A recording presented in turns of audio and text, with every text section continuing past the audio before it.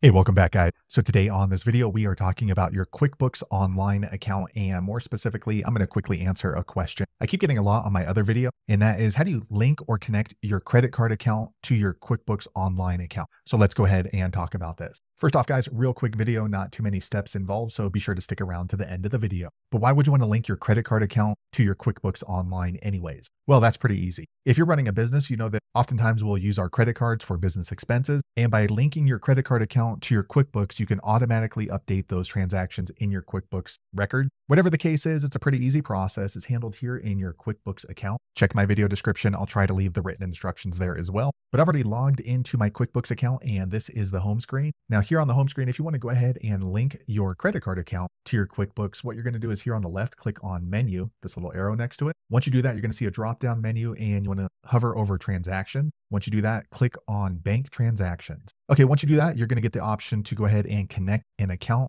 this green button down here. If you already have other banks connected, you're going to see the connect account button here up towards the top right. Okay, so in order to link your credit card account to your QuickBooks Online account, you're going to need to log in to your credit card account. So for me, I have my credit card with Chase. So you just type in the name of the bank, and then you're going to see a couple of different results. So go ahead and choose the one that most applies to you. So I'm going to choose this one right here. Okay, QuickBooks lets you know you do need to sign into your Chase account in order to connect your credit card account to your QuickBooks. So you're going to need your username and password. So I'm going to click on continue. Okay, next, Chase opens up a login screen. So again, you do need to enter in your username and password to your credit card account. Now I'm logging in with Chase. If you bank with somebody else, it's going to be a similar process. It might be slightly different, but basically you need to log in. Sometimes they're going to send a confirmation email or a text. So I'm going to go ahead and sign in now. Okay, now Chase is warning me that my credit card account is going to be connected through a company called Intuit. They are the data provider, and that information will be shared with my QuickBooks. If you're okay with that, just scroll to the bottom and click on next.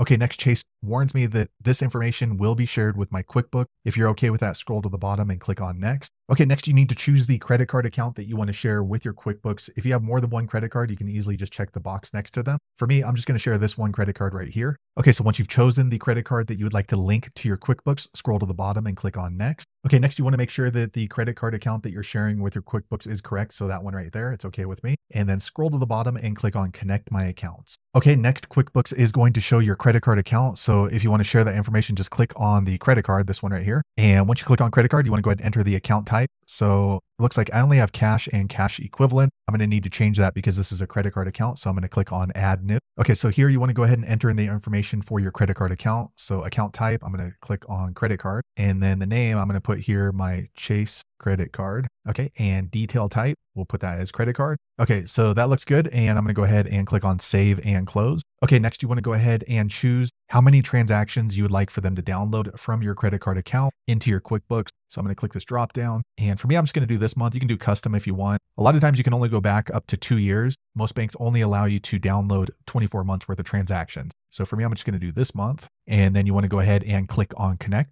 Okay, a quick second later, I get this pop-up saying all set, you're connected and ready to go. So now my credit card is linked to my QuickBooks Online. So let me click on done. Okay, a quick second later, the page refreshes and you should see your credit card account right here in your QuickBooks like mine. So now when I need to update my transactions, I can do that much easier because my credit card account is linked to my QuickBooks now. So there you have it, guys. If you're wondering how to link or connect your credit card account to your QuickBooks Online, that's the easiest way I know how to do it. If you know an easier way, be sure to leave a comment below. Let the rest of us know how you did it. Hopefully you found that video useful. If so, click thumbs up or maybe consider subscribing to my channel, and I hope to see you on the next video. Thanks again for watching.